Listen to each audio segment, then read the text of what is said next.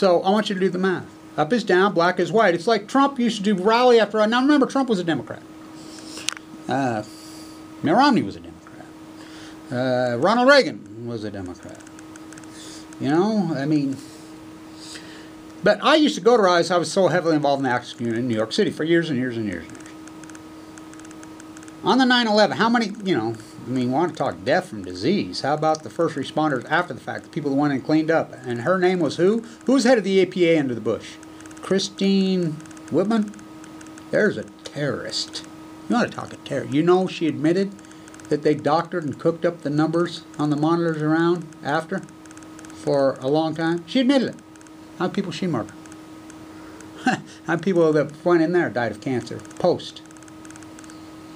Speaking of that, so Trump used to do lecture after lecture after lecture about the Saudis. We need to go after the Saudi royal family. The Saudis did it. Now, there were 5 students detained on this campus when it happened. I was teaching here. I just came home. Our office was in the towers.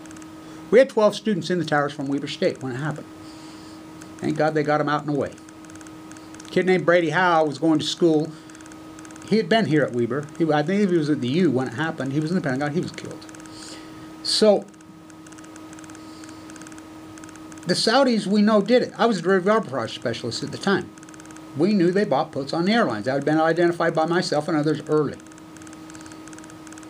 We knew where the money was. We're going to get them. We knew that it was the Saudis, too big to jail. It's unarguable that the Saudis funded it. Now, you don't believe me? This is Trump's words. This is Congress's words. Unanimously passed the Sovereign Wealth Act under the Obama administration to sue the Saudi royal family. In the United States, we passed a bill in 1976 that you cannot sue a sovereign wealth fund. What? Ford passed that? The 30-degree Mason? They're all 30-degree Masons. Masonic Party. What's the first political parties in the United States, kids? The Whigs? No. First 2 parties were the Masonic and the anti-Masonic. Fact, Jack. So, they passed, Congress gets to work. Congress can't pass anything unanimously. This Congress, the teabagger Congress of 2010 to 2018, their crowning jewel, their last bill they ever passed was to kill sea lions. Look it up. That's their answer to the salmon collapse. Can't be Fukushima. Earth boilers. Up is down, wrong is right, black is white. So now there are allies. Trump said this morning. Obama said there are allies. The Saudis who behead people, the most repressive regime in the history of mankind, the Saudi, who? Rockefeller's baby? Oh yeah. Rothschild's baby? Oh yeah. Rosemary's baby? Russell's baby. It was not called Saudi Arabia until Standard Oil took it over with the United States military, the fascism. They took it over and created it. For oil.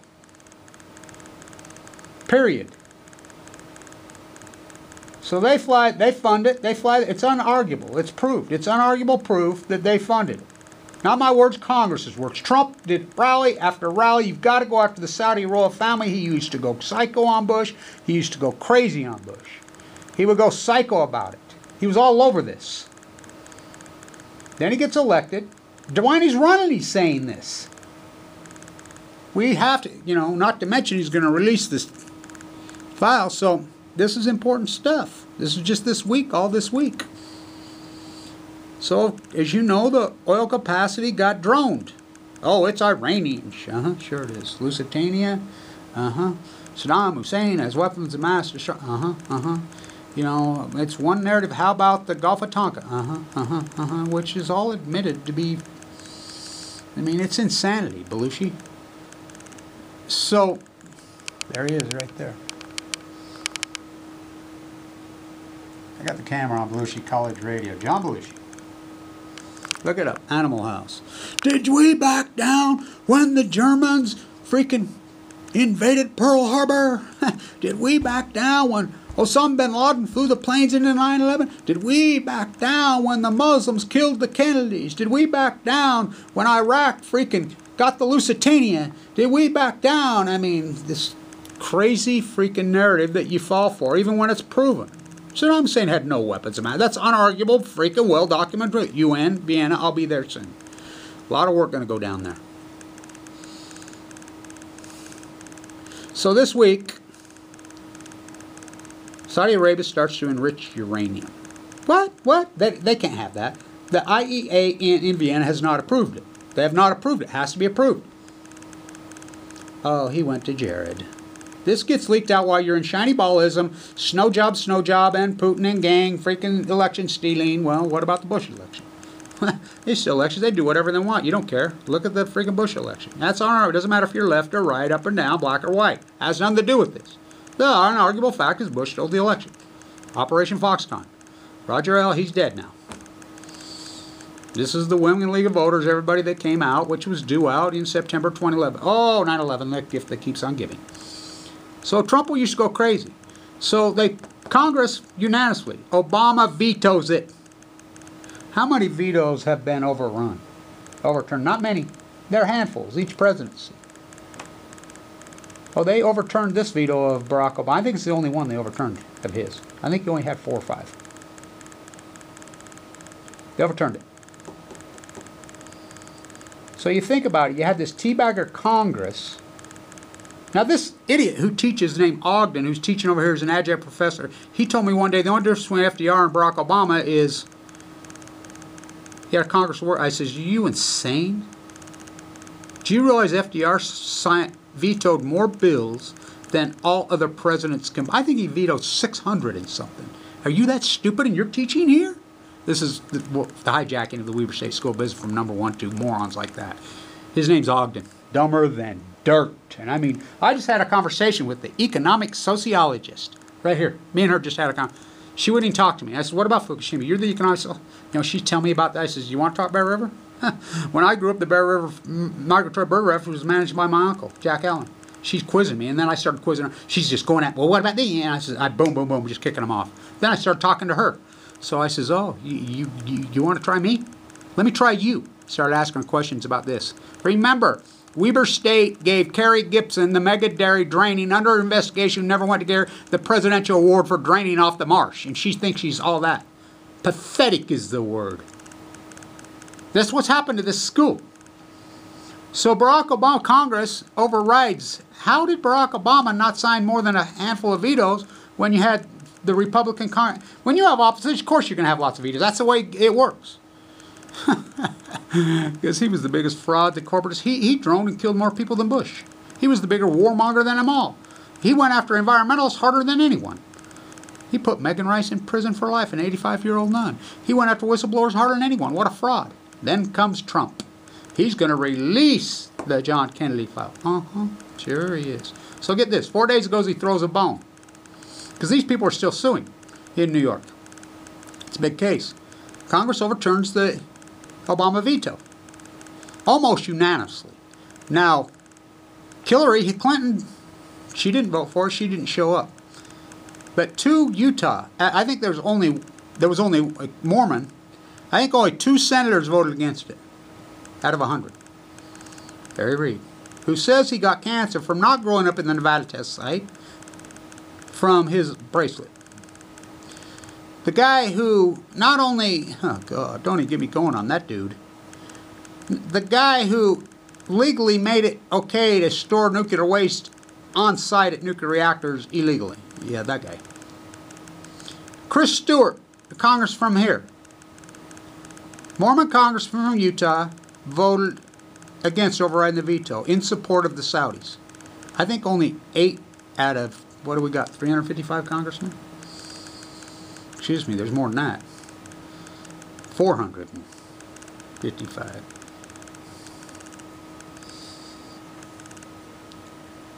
So, this week, Trump, because he promised his campaign promises, he says, I'm going to unleash this file. He promised those people. He promised those attorneys. These are New Yorkers. These are his neighbors. These are people he's involved with. This is his circle, Giuliani. Blow the towers while the men are in it. Go talk to a New York City fireman. Go talk to him. Go talk to him. Go talk to him about Giuliani. He's the most hated man in New York City Fire Department in history by billions of times. Go talk to him. Not my words. New York City, all of them. I have lots of connections there. So they override the veto. Trump's going after him. Trump gets elected, not only does he go over there like Obama did and befriend them, buddy, buddy, buddy, with the beheaders, the most repressive regime on earth, he takes his women. His women are sitting. This is a regime that beheads women for literally looking at another person, for literally showing more than their eyes. Most repressive regime to females in the history of humanity, bar none, to anybody. He goes after them. Then he's friends with them. This morning he called them our ally. Our ally. The people, the greatest attack on American soil in history, 9/11, done by the Saudis, funded by, well, unarguable, documented proof. Not my words, Trump's words. So 5 days ago, he throws a bone, his campaign. He releases one of the names of the Saudi royal family that has been retracted under the Patriot Act. So we're all fired up and get it. This is 2 days before the drones bombed the, oil capacity. We get it. We look at it. We got FOIA document drivers. He released it. He releases it. The name's retracted. What? What? Just like, I'm going to release the Kennedy file. He gets, after seeing the call, I can't release it. Just like Obama was going to release the whistleblower in Switzerland, came forward with all the American Swiss bank accounts. He leaked it to the United States government. Obama comes out in his first year and says, okay, we're going to give you 1 year to pay up your taxes, and we will release it on January 2012, or January 1st, 2010. Does it release it? Nope. New World Order, no, Old World Order is Babylon. I like how they call it Illuminati. They don't illuminate. You make them illuminate. You turn them. They're elites. They're not elites. You just feed them. So now the Saudi Arabia, he went to Jared. It's reported that they get nuclear technology from the Trump administration. Illegally, against United States law and international law. They announced this week that they're going to start enriching uranium. You get this one. After the bombing and the grandstanding gone here in the United States of these tankers bombed, we get what? What do we get? Saudi Arabia files with the UN, the IAEA, freaking wants a new symposium on the enrichment of uranium by the Iranians. Why they're doing it. Illegally. They've not been given permission by no one. Trump gave it to them, they're just doing it. It's against international law. Now, this is important because ICANN makes me want to puke. This whole narrative that some guy, ICANN, and these so-called anti-nuclear organizations, Plowshares, Kevin Camps, all these, they're frauds. They're funded by the nuclear industry. I can prove it. Oh, we're against the nuclear bomb, but for nuclear energy. Which come first, the chicken or the egg? They're the same thing. They're paid to do that. This compromise has killed us. Diablo Canyon, Friends of the Earth, they've murdered us. So,